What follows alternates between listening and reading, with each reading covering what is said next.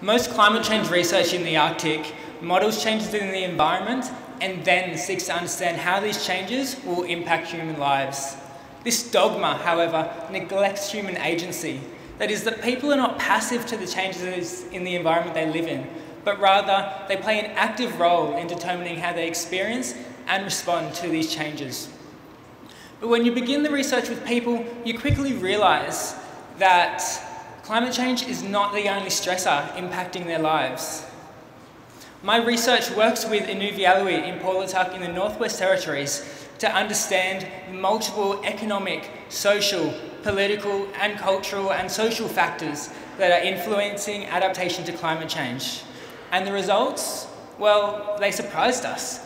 We found that when exposed to the same environmental stresses, two harvesters responded in vastly different ways that were in fact opposing.